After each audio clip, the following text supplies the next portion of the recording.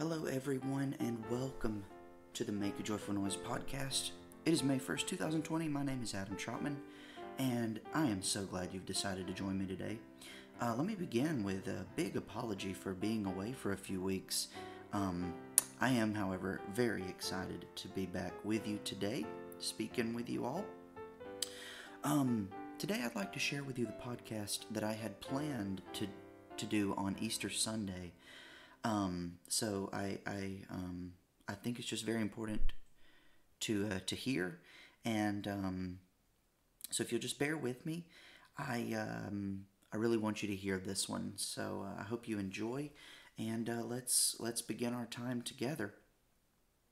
What an amazing day Easter is. This is the day that our faith, our belief, and our Father proves that He is the one true God, the Savior of our sins. Easter is our victory day. So regardless of the current circumstances, let's be joyful. Let's rejoice today because Jesus has risen and our sins are forgiven, and we have every victory today and every day with Jesus. And, honestly, we need to start treating every day like Easter Sunday. Because, it isn't just one day a year that we have victory in Jesus. It isn't just one day a year that we can rejoice in His raising from the grave. It's every single day of every single year. So make Easter every day. Make your faith strong every day. So let's jump right into it. For today's songs, I've chosen to talk about the Old Rugged Cross traditional hymn and Hope for the Future by Paul McCartney. Now, our Bible verse for today comes from Proverbs chapter 24, verse 14. It says this: "Know also that wisdom is like honey for you. If you find it, there is a future hope for you, and your hope will not be cut off." Let's pray. God, I want to thank you for a wonderful day today, a day that our faith is renewed in you, and a day that we can rejoice in the fact that we know we have a true Savior, Jesus, in heaven.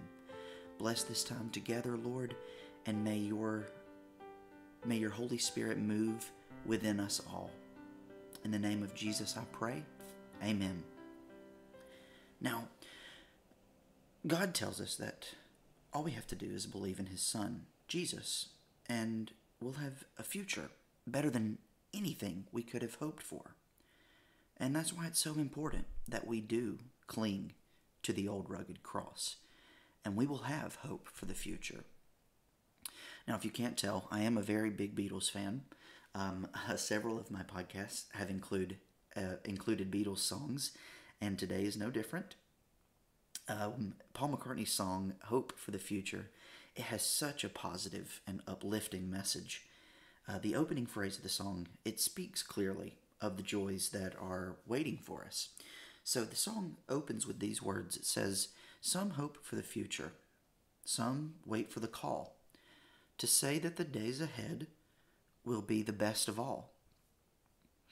I mean, it's no secret that every one of us hope for a better future for ourselves, our children, grandchildren, and so on.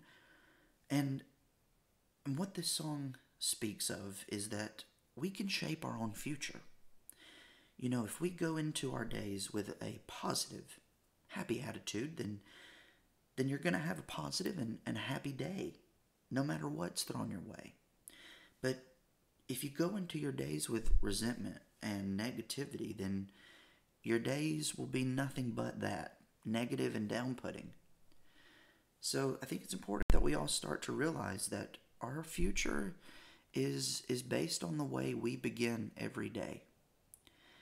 We can shape our future. We can shape how each day turns out for us. And, with the song Old Rugged Cross, it speaks of just more hope and more faith. If you're an enjoyer of the traditional hymns, this is probably one of your favorite ones. And it opens like this.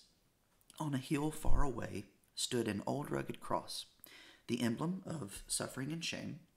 And I love that old cross where the dearest and blessed, for a world of lost sinners was slain. So I'll cherish the old rugged cross, till my trophies at last I lay down. I will cling to the old rugged cross, and exchange it someday for a crown. Now, excuse me, very briefly, I'd like to break down the words of this song because it's very interesting if you really think about it. The song begins with, "On a hill far away stood an old rugged cross, the emblem of suffering and shame." You know, we're talking about an image here of something that is way far away in the distance. It's old, it's rugged. You know, it's a torture device in all honesty. The cross, it's truly an emblem of suffering and shame. It is meant to torture and to kill. But we love that cross. We love that image. And the why is so important. It is so important. We love it because on that cross, the sins of the world, from the beginning of history until the end of history, every sin that would ever happen was put onto that cross. It was put onto Jesus. And he took it all. And he said, "Forgive them, Father." And in that moment, Jesus forgave us all of our sins. Today, yesterday, and every day from here on. All we have to do is believe in him. Believe in Jesus. Believe in his sacrifice. And follow his word. And then when we lay down our trophies, we'll get the best prize of all. We will stand side by side with Jesus in heaven and all of our loved ones. And we will win and have every victory in Jesus. So put all your faith in the one true Savior, Jesus Christ, and you'll have riches beyond measure. You know, I want you to think about, what are you ready to experience? What are you ready to experience when you meet God in heaven? You got to make sure, though, that you are ready for your future. Is your heart right with God? Is Jesus your Lord and Savior? If he is not, then it's so simple. All you have to do is go to him in prayer and ask him to come into your life and forgive you of your sins. Follow his word, and your life will be changed in a way you could have never imagined.